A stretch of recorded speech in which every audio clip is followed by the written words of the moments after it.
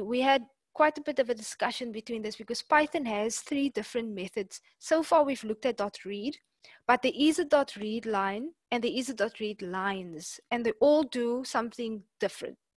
So when you use just .read, Python reads them all in as one complete string object. Okay, it says this is just squashed all together, and I want to read everything that is in this file. I don't know if you've ever used cat in Linux. It kind of reminds me of that.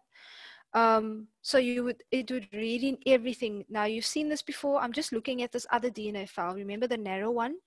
I just want to show you the difference between what readline and readlines does. It's a slight difference, but in how it's spelled, but it's a huge difference in what is being printed out.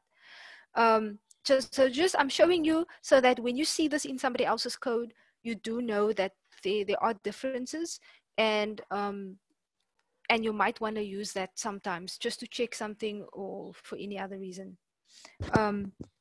Okay, so this is just .read. Now, if I take .readline and I do exactly the same thing to this other DNA file, and I print that, then you will see that it's only printing the first line. Can you see this ATG whatever? So it's only printing the first line if you use .readlines. .readline is completely different. If you put that extra S there, let's just have a look. So what it does, now we haven't done this, but I'm sure some of you have seen it before, but it turns your whatever's in your file into a list that is split every time there's a new line. And I took the other DNA.txt file deliberately because obviously we saw that there were new lines introduced at the end. And the sequence is split over multiple lines as opposed to the DNA.txt file where everybody was just one continuous line, and it only looked like it was split over lines because our screen is too small. So Jupyter nicely tried to accommodate everything for us. But so be careful with this one, because .readlines is going to give you a list where every line is an element in your list. Okay, and this is useful sometimes. For one, list has, when you're working with a list, you can do some of the similar things that you would do with strings. Remember, we sliced with strings. So when you use .readlines, you can, for example, say, take this,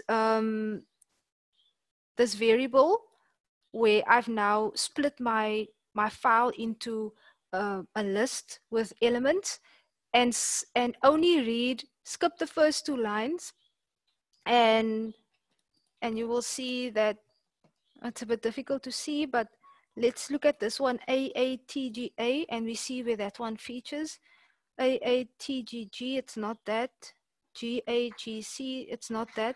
AATGA, and you will see that it skipped these first 2 elements and only started giving you the information from there.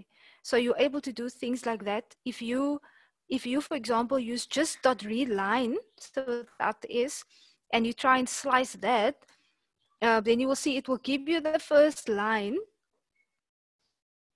because it's readline, but it will actually, let me go and find this one just to show you. This was .readline without slicing. I just want to show you so that you can see the difference. So you will see that it stripped off the first 2 characters and it started reading from this GG. Okay, so now I do want to say though, that what I use mostly is the .read, and then I use a for loop because it's easier for me to, with a for loop, to be able to say which lines I want to be able to read from. But I haven't covered it yet because we haven't done for loops. But this is just for you to see that there are different ways of reading in data.